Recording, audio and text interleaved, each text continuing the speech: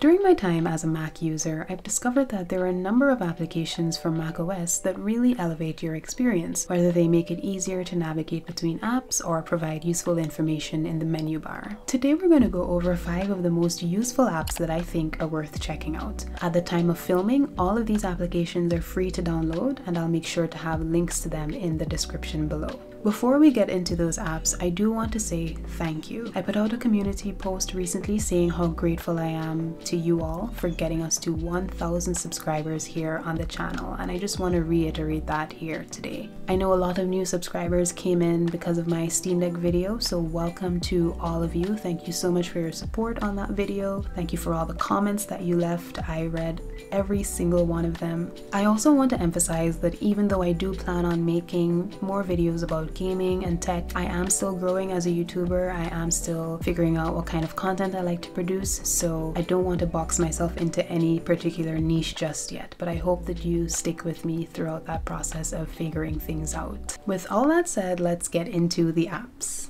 The first app we're going to look at is Copyclip. Copyclip is essentially a clipboard manager for macOS. The default clipboard manager for macOS works with a single buffer, which means that you can copy an item, but then if you copy something else right after, the previous item will be overwritten. And that's not very convenient if you're someone who's copying and pasting multiple items at a time. Copyclip is an app that lives in the menu bar and gives you a handy list of all of the items that are in your clipboard. You simply click on the paperclip icon to access the list, and you can click on whichever one of the items you like to copy. It also gives you keyboard shortcuts for your most recently clipped items. If you go to the app's preferences, you have the option to change the amount of clippings that are remembered, as well as how many are displayed.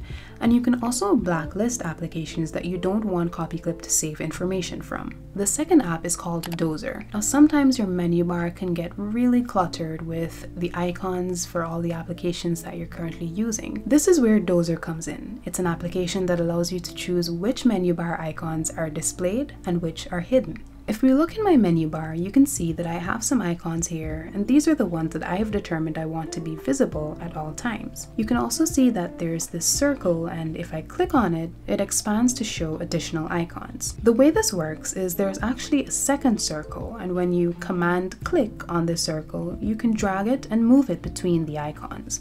All of the icons to the left of that circle will be hidden, and those on the right will be shown. So if you want your menu bar to be a lot simpler and less cluttered, Dozer is an app that I'd highly recommend. In macOS, there's a feature that allows you to tile a window to the left or right of your screen, but there isn't a way to natively have finer control over how you reposition your windows. This is where Rectangle is useful. Rectangle is a window management application that allows you to snap your windows more precisely to different parts of the screen using keyboard shortcuts. Rectangle also gives you a handy menu bar icon which shows you the keyboard shortcuts for different window positions. In the app's preferences, you can change the key bindings for your shortcuts, as well as access different settings like whether you want to launch the app at login, hide the menu bar icon, and even move the cursor along with the window if you're using multiple displays. Hand Mirror is an application that gives you quick access to your webcam through your menu bar so that you can use it as a mirror. It's perfect for those times when you have to attend a virtual meeting or take a quick call, and you want to make sure that you're looking presentable and that there's no lettuce stuck in your teeth without going to an actual mirror. You could technically do that with Photo Booth, but Hand Mirror saves you a few clicks. The hand mirror icon looks conveniently like a mirror, which when clicked shows you what your webcam sees. It's that simple. There are also a few settings that you can adjust. You can select which camera you'd like to display, which menu bar icon you prefer. You can also select the size of the popover window. I currently have it set on small, but you could also go with medium or large. This next app is for all you Spotify users. The default Now Playing widget in macOS works well enough. You can see if I click on it, it shows me what's playing at the moment. I also have access to media controls like pause, play, fast forward. SpotMenu is an alternative to that, which allows you to see at a glance what's playing through Spotify. Right now, I have mine set up so that it shows both the artist and the name of the song. When you click on the SpotMenu icon, it actually shows you the album artwork as well as metadata for that song. You get your music controls like skip and pause, and it allows you to open Spotify directly from there. Aesthetically, I think this popover window just looks so much better than the default media widget.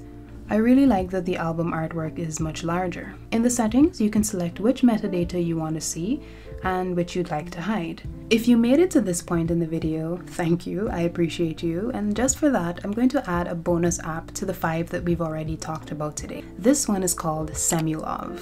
Normally, in order to see any of these storage devices that you have connected to your Mac or to eject any of them, you'd have to navigate to Finder and you see them displayed under Locations. What Semulov does is it creates a menu bar icon that allows you to see a list of all your currently mounted and unmounted volumes, external disks, disk images, and networks. You can also eject them from here with a single mouse click. In the app's preferences, you have quite a few options. You can choose to show the number of mounted volumes in the menu bar itself, or even change the color of Semulov's icon. And a fun fact for you, which I didn't discover until I started doing research for this video, but Semulov is actually just the word volumes spelled backwards. If you found this video helpful, remember to leave a like and subscribe to the channel. Comment and let me know what some of your favorite Mac apps are. I'd be happy to hear from you in the comments as always. If you like this kind of content, I highly recommend that you check out my What's on My Phone video, where I talk about all of the iOS apps that I use on a daily basis. Take good care, and I'll see you in the next video. Bye.